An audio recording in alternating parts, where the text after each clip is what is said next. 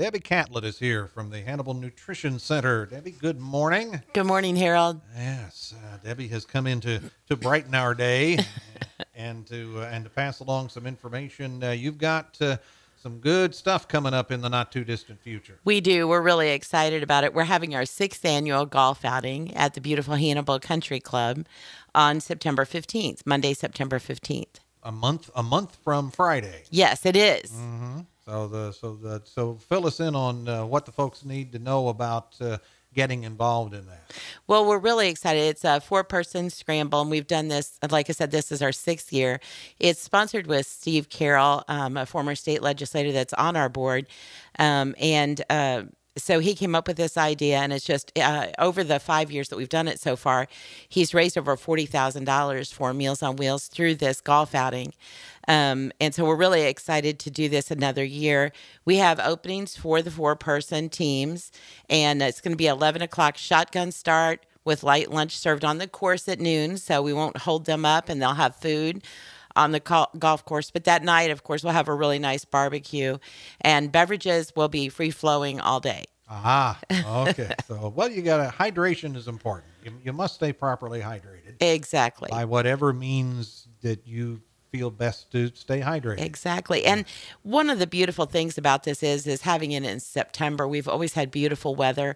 We're hoping for a beautiful day again this year, but it's always such a pretty fall day, and it's one of the last golf tournaments of the year, so it's really nice to get into. It's on a Monday, it's on a work day, so you get out of work if you do it. Sure. And this year, special for us, Jason Pogue from Pogue Chevy Buick Auto Center. He is also on our board and he bought the insurance for us for a hole-in-one. So if you get the hole-in-one, you could win a new car. Ooh. Yeah, I think that'll really be fun. I hope somebody wins. That would be great. Yeah. Absolutely. Yeah. So turnout response has been good in years past for this? We've always had a lot of teams, full teams. We can take up to 18 teams. We've had, it's $400 a team to get in, and that includes everything, including your cart, your lunch, your barbecue dinner, your beverages, everything. And then along with that, we have prizes for mulligans, raffles, 50-50 drawing, longest drive, closest to the pin. And then we also offer patio sponsorship. If you can't come and golf that day for $250, you can do a patio sponsorship, have your business name prominently displayed on the patio there we're going to be eating. Or if you want to do a whole sponsorship, that's $100 per whole sponsorship. So there are opportunities for folks who maybe for one reason or another can't actually be in the tournament. Yes. So if you can't get off work that day, you can still help Meals on Wheels. And we'd love to have additional sponsors for that. We've always had a really good turnout for that, too. We've always had a lot of wonderful Hannibal businesses that have sponsored us for that. The Hannibal community, whether it's a business community or, just the community steps up when the need's there. They do. They have, especially for the Nutrition Center. Someone said to me the other day, I don't think people realize the scope of meals that you put out every day. And last year was over 250,000 meals. So there's a lot of meals going out every day, 350 to 400 home deliveries every day. And then we do a lot of other programs that we have state contracts with, 3 meals a day, 365 days a year that we do. So we're working all the time to keep our place going, and in doing so to keep other places going and help other people get good nutrition. Yeah, because I don't know that people realize that. I mean, of course, they know about the meals that you serve at the Nutrition Center during the week. And they know about, of course, they don't know about Meals on Wheels. They obviously haven't been listening here. We've talked a lot about that. But as you say, it doesn't even end there, does it? No, it doesn't. We keep going on with anything that we can do to keep going. Every year we have the Good Annual Fish Fry to help raise funds to keep meals going.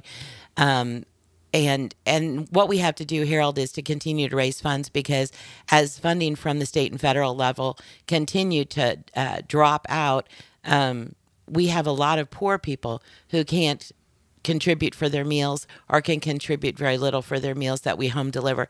So we have to fundraise constantly to help keep food in their cupboards and on their plate in their home. We could get into a whole nother discussion on that, about all of the funding at a number of years ago flowed in to programs like this, but Yes. as they've had to finally, face budget realities, then you guys wind up on the short end of that. It always seems that to me, and of course I work in senior issues, so I really notice it. But senior issues has taken some big hits in the last few years, and it continues to do so. So if programs are to remain in effect, we have to continue to work for them as a community to keep them going. Yeah, and as far as the Meals on Wheels, as we say, especially over the wintertime, we talked a lot about that. Yes. As far as that's concerned, and as you alluded to, people don't realize, I don't think, how many meals you guys deliver. You guys are out and about every day. Yes, we are between 350 and 400 meals a day just to the homebound senior citizens. So, and we're going, all over the county. We're going we go down to the Rensselaer area, the New London area, halfway to Center. I mean, there's a lot of areas that we're going to, rural areas. We might just be trying to keep one person in their home and try to keep them from being put into a nursing home prematurely just because they can't cook for themselves anymore. So there's a lot goes into it. And then we also are checking on them on a daily basis to be sure that they're okay. If something's wrong, if their speech is slurred, sometimes they've fallen, and sometimes they've passed away in the night. Somebody needs to know that and needs to know it right away.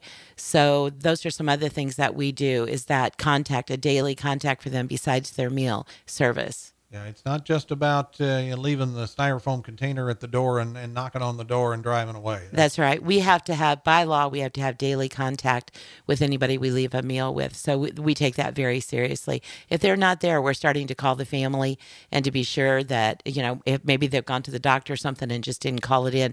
But that's the good news, is if that's what's wrong with them. But otherwise, we just start finding out if they're in their home and down. So our daily contact we take very seriously. Mm-hmm. And that's something else. A lot of the smaller communities that have Meals on Wheels, as far as the drivers and the people that deliver them are concerned, a lot of that is volunteer. But the scope of what Yes. you do, that's speaking of expense that you guys have to incur, you can't get by with volunteer help. No, we can't, Harold. It would be lovely if we could, but if you're living in Hannibal in the wintertime and you see the hills and the snow and the ice, volunteers, some will go out in that, but you have to have someone that's really dedicated to that, and I have to pay some employees for that. We have about 60% of ours is staff and 40% is volunteer, and we count on our staff. We have the greatest people in the world that deliver meals and are consistent in the weather, no matter what it is, that go out every single day to check on their people.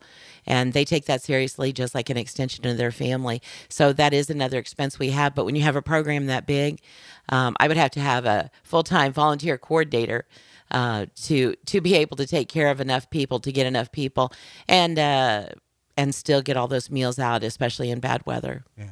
And speaking, we talked a moment ago about stepping up, and of course, last winter you had some of the city guys step up for you. In the winter. Oh my gosh, I don't know what we would have done without the Board of Public Works and the city street department, because wherever we had a problem, they were there to help us, and they do that for all the citizens of Hannibal. They try to help, and so I just can't say enough good things about Mayor Hark, and of course he is my board chairman, but just the ability that they have given their departments to try to help our citizens when they're in need is just amazing. So, I applaud Jeff Lagarza and Mayor Hark for having the foresight to let the departments help people when they're in need. Once again, pass along the particulars on the golf tournament, the when and the where, and how folks can get involved. Well, it's the Steve Carroll Invitational. It's the Hannibal Nutrition Center's 6th annual golf outing, 4-person scramble. It's going to happen on Monday, September 15th at 11 o'clock with a shotgun start, and we really appreciate it. And don't forget, you have a chance for that hole-in-one to win a new car from Jason Pogue.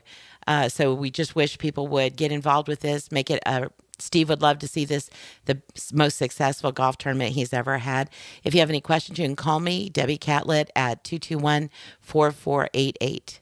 That is the number to call to find out what's going on about the fundraising golf tournament and all of the goings on at the Hannibal Nutrition Center. Debbie Catlett, we always appreciate it. Thank you, Harold.